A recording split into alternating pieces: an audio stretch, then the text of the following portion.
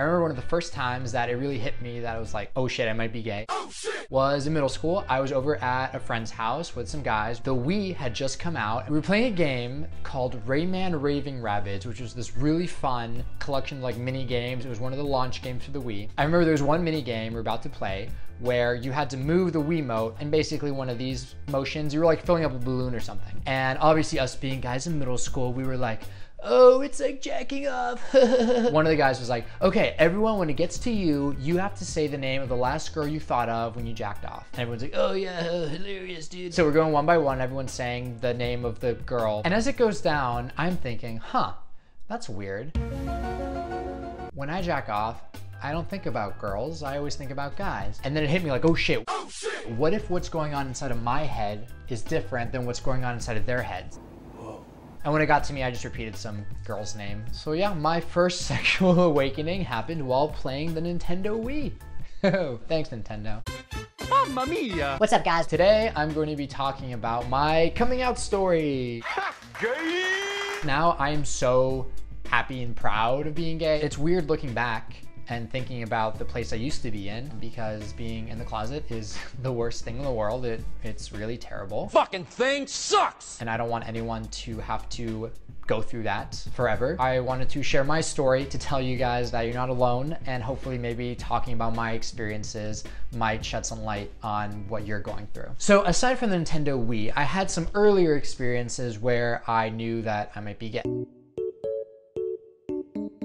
When I was little, I would spend all my summers in Spain. I would go to the summer camp in the mountains, very natureful, very pretty. Obviously, it was a camp in Spain, so all the guys showered together. There weren't like any barriers or anything, which is like a big locker room type shower situation. I remember I would always get really anxious before we had to shower because it would be really hard for me not to get a boner while we were in the showers. Because there was like all these guys walking around naked, and then there was weird shit going on in here and down there, and I was like, this was a lot to process. And it's also funny because Spain, I feel like, is so different about sexuality than America is. I think American, because of our Puritan Protestant background, we're a little bit more like conservative and closed. No, you don't do that. Because like I remember like in the showers in the locker room, there would be guys like sitting on the benches next to each other, like multiple, just like jacking off, and that was like totally normal. And I definitely had never seen that in America. And there's definitely just like a lot of general rough housing and like naked wrestling. I think that's pretty normal for guys growing up, whether you're gay or straight. I definitely remember that happening in the locker rooms and being like, huh,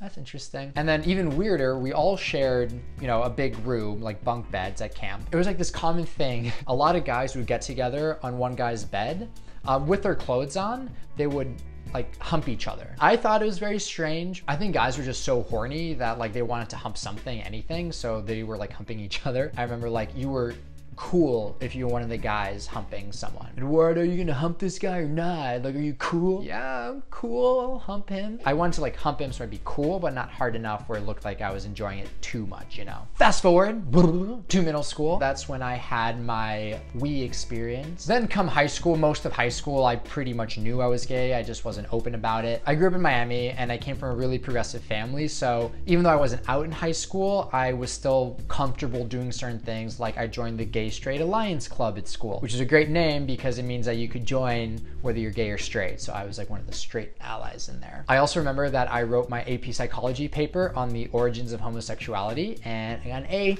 on it. Killed it. All throughout high school, I knew I was gay. I did not hook up with a guy until college, my freshman year when I was at NYU. So you may not know this, I actually did my freshman year of college at NYU before I transferred to USC. NYU, New York City. I remember we were on a party bus for a friend's birthday. We were driving out through New York, we were all getting super drunk. On the bus, there was a guy who I knew was gay. We were talking, and then once everyone was off the bus and heading home, him and I were walking together, and he was like, yo, you wanna come up to my room to, you know, just smoke some weed? And I was like, yeah, dude, that sounds sick. We went up and we hooked up. That was my first time having sex with a guy. It wasn't the best experience. There's a lot of things they don't tell you about gay sex before you do it for the first time. I was still completely in the closet all throughout freshman year of NYU. I actually spent my summer after NYU in Paris for a French course. The first guy I ever dated was this French guy in Paris who was super cute and didn't speak any English. He was just totally French. It was awesome. We met at the gym. He was looking at me from afar and was like laughing. And at first I thought he was laughing at me because I didn't speak French and I was like asking someone for weights and I sounded stupid. But later we were in the sauna and he started talking to me and I was like, oh, okay, I think he's flirting with me. So then afterwards he gave me his number and then later he picked me up from my dorm on a moped and took me all throughout Paris. It was like the Lizzie McGuire movie. It was magical. It was amazing. And that was actually the first gay club I ever went was with him that night. It was like across from the Louvre. It was so cool. It was like amazing. I was only there for 6 weeks. We dated for like 4 weeks while I was there. But I remember that being just like so fucking cool and magical. I don't know, like falling for someone in Paris the first time I dated a guy. After that summer, I actually transferred to USC. I joined a fraternity. During the whole fraternity process, I was still in the closet because I didn't feel comfortable coming out because I really wanted to be in a fraternity, but I was worried that if I came out, people wouldn't accept me or they wouldn't initiate me. After I finished pledging and I was in the fraternity, I downloaded Grindr for the first time and I was like going on dates here and there. Once I started doing that, I realized like I was sneaking around a lot. There were really close friends of mine, especially guys in the fraternity who I was lying to a lot. That was the point when I realized like I can't keep lying to people. So that's when I decided that I was just gonna start telling people. I remember calling my best friend from home, this girl Ivana. I was out on my front yard of the house where I was staying and I called her and I was like, hey Ivana, I have to tell you something. And she was like, what is it? And I was like, I'm gay. She was like, really? I was like, yeah. And she's like, I knew it. She had asked me several times before if I was and I always denied it. And she was just really happy and for me and really supportive and that was really amazing. Then I decided to start coming out to all my pledge brothers. And I remember that I would always get really drunk beforehand because I was so nervous. I honestly expected this like big reaction from it. But the number one thing people said when I told them was, oh, okay, thanks for telling me. Like, why didn't you tell us sooner? We don't care. What I learned coming out to my best friends during that experience was I had built it up so much in my head as something that was a big deal. And they just really didn't think it was a big deal. Eventually, I was back in Miami visiting my parents that summer. I told my sister and my brother first when I was back in Miami. I told them both while I was walking with them. I think my sister had known already. My brother kind of had thought about it already. And they were both really amazing, really supportive. Then I had to come out to my parents. We went out to dinner. It was my last night in Miami. We were like at a sushi restaurant. That was probably the most nervous I've ever been in my life. I felt like throwing up. Eventually, I just told them. I was like, Mom, Dad, I have to tell you something. This random like beat in the meal and my mom's like, what? I like grabbed her hand and said, I'm gay. And it was like the most horrible, awkward situation I've ever been in. Honestly, I was actually really surprised. My parents are both really progressive and like we're very supportive of gay rights and all that. The look they had on their faces was like I just told them I had cancer. It was also really awkward because my dad was like mid-email. So I said, I'm gay. My mom's like, what? And my dad like looks up and says, what'd you say? Like he hadn't even heard it the first time and say it again. And then my dad was like, are you serious? Or is this a joke? And I was like, no, it's not a joke. And my mom was like, are you sure? And I was like, yes, I'm sure. I wouldn't be telling us if I wasn't. That was honestly probably the hardest thing I've ever had to do. Especially for me, I feel like I've always had a lot of pressure from my family. I was always kind of like the golden child. They had always had high hopes for me. Not that they didn't have for my siblings, but I was kind of like the well-behaved, perfect child. I felt like to come out to them was kind of telling them that there was something wrong with me, and I feel like that's how they felt. So I was no longer this like perfect child that they had envisioned in their heads, and that was really hard for sure. And the next day was just as awkward. My dad brought it up at lunch. My dad was like very calm about the situation. He's very like Obama. He's like, well, let's talk about this logically, okay? Let's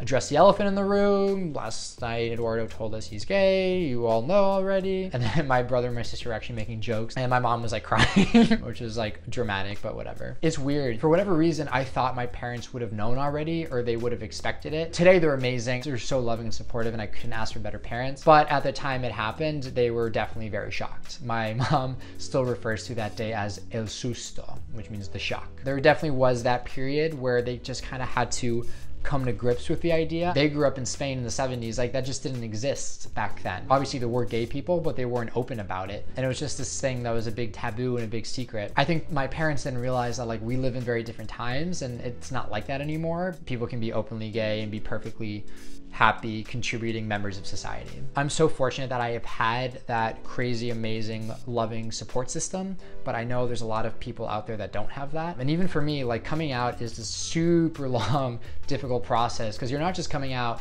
once, you're coming out all the time to all kinds of people. You're coming out to your friends, to your family. I had to come out on social media too, right? Every year I feel happier and more comfortable with who I am as a person, but I definitely was not always like that. It's funny looking back, especially like high school and early college, how incredibly insecure I was. Things have gotten so much better since then. I feel like I've evolved so much as a person. Being gay has opened my eyes to so many things. I feel like I've developed this really great sense of empathy for other people that I didn't have before. Getting out of the closet is the first step to really just finding out who you really are. I know there's a lot of you out there that might feel scared, but I hope you know that there's a lot of other people going through the same thing you are and you're not alone. It can seem really scary and horrible and insurmountable at the time, but you're a beautiful and amazing person. You can get through it. Coming out, it's scary, it's horrible, and it's also the best thing you'll ever do.